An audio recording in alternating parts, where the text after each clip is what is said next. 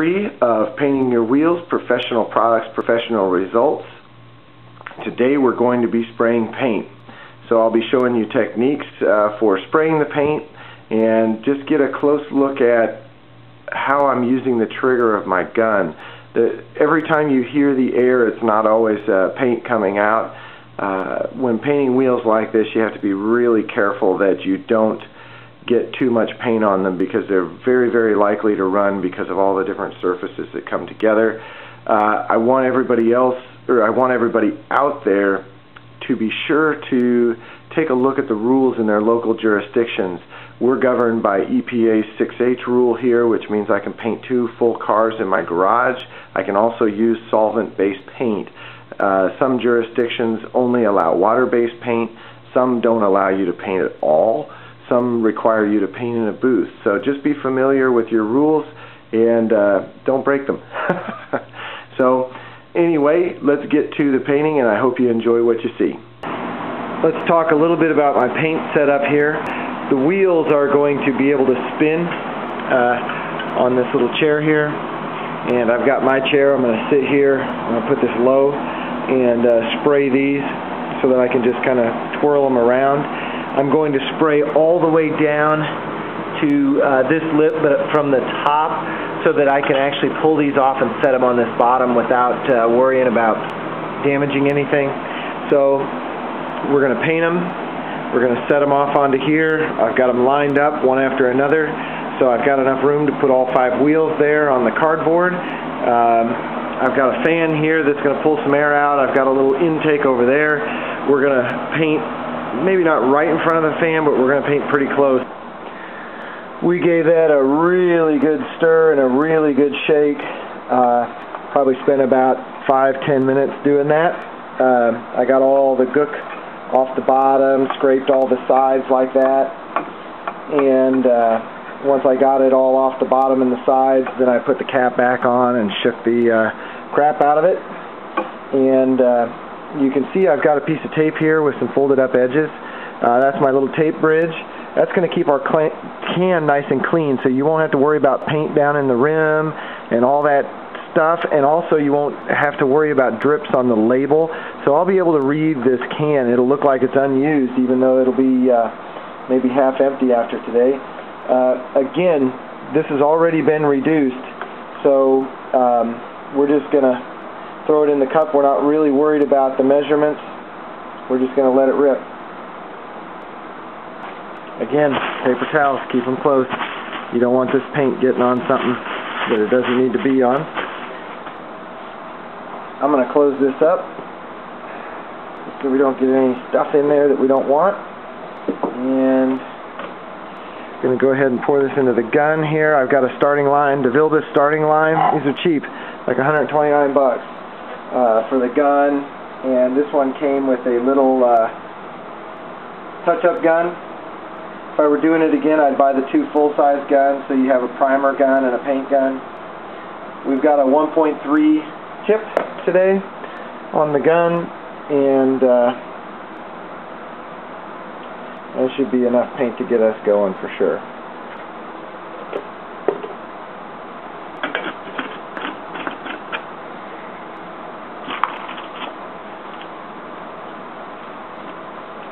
I always keep a little cut-off piece of guitar string. I don't even know if you guys can see that. It's real thin.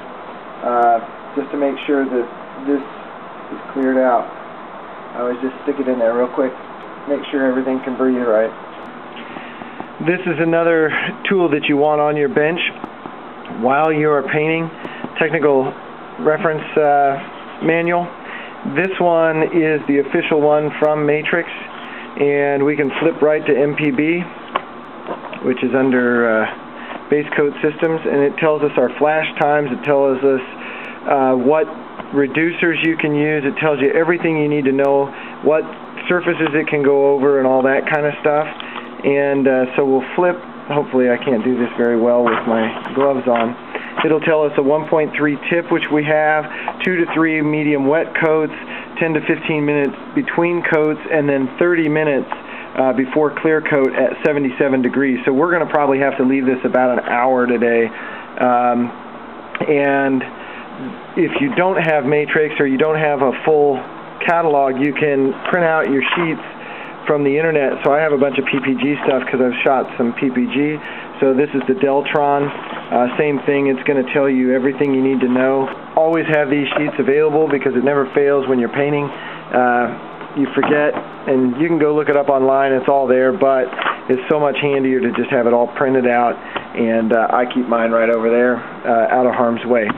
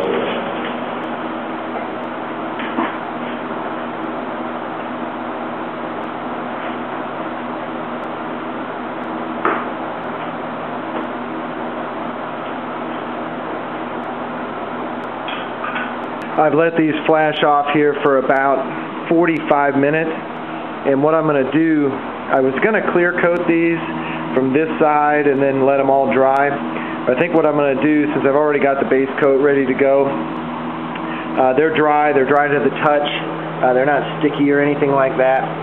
So I'm going to flip them over and we're going to do the base coat.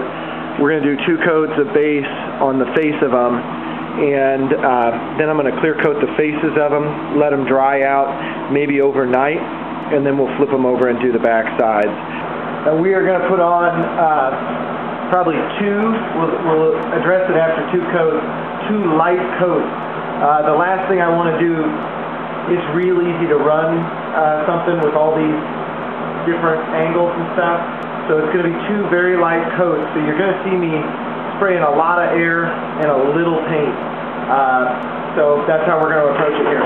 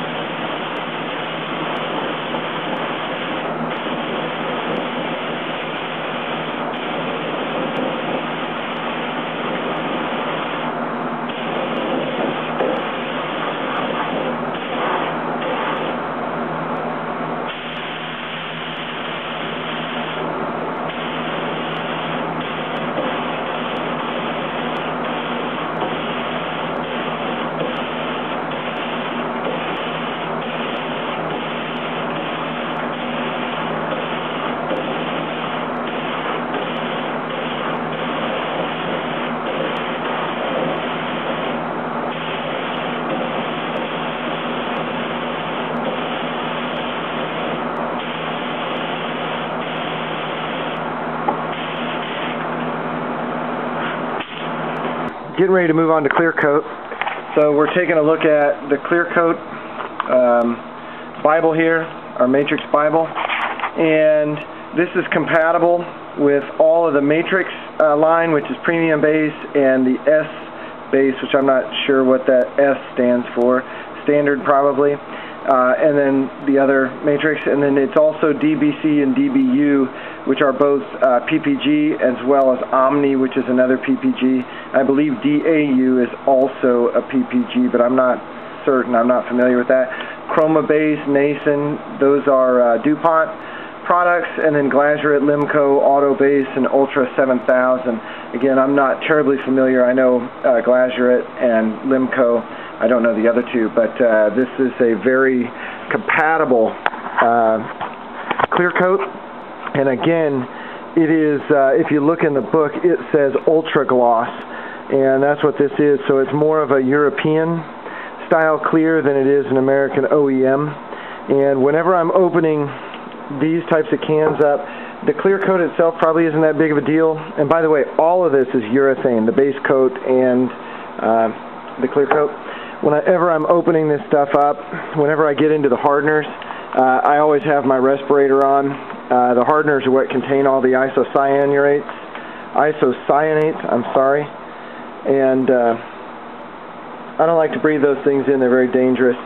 And from what I understand from the people much smarter than I, is the effect of the ISOs can be cumulative. So the more you breathe in over time, the worse off you get. It's not just a one-time exposure and your body gets rid of it. So I'm going to mask up here, and this is a 2-to-1.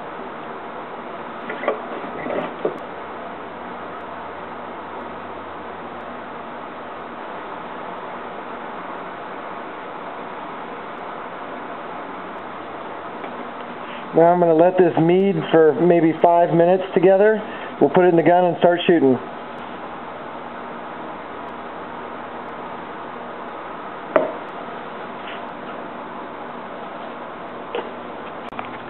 And here's our instructions. So 2 to 3 full wet coats, 6 to 10 PSI for an HVLP at the air cap. So we'll set the regulator about 22 to 26.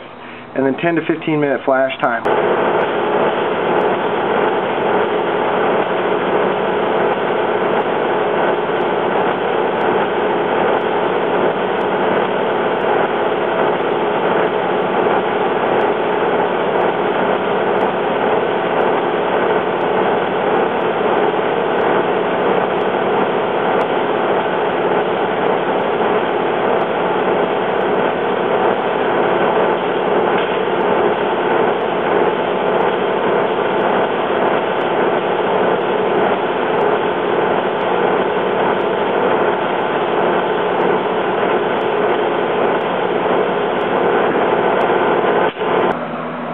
This is coat number 2.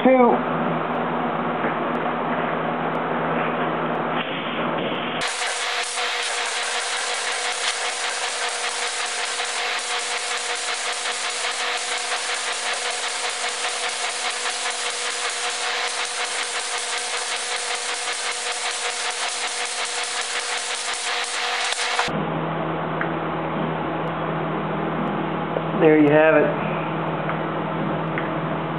Been drying for about 45 minutes, so they're good and tacked up. 2 coats of clear on there. I'll be painting the back sides either very late tonight or tomorrow after the clear has had a chance to harden up. But that's the appearance of the clear. I'll show you here when it's fully dried tomorrow. So there it is, the finished product. You guys got a good look at that right before we started part 1. They came out fantastic. I wound up doing the backside clear coat last night at about midnight. So I let the front side cure from somewhere around, somewhere around 3 o'clock in the afternoon, maybe 4 o'clock in the afternoon. So I let it cure out about 8 hours before I painted the backside. So it came out very nice for a set of cheap Volkswagen wheels that are going on a little Volkswagen back there.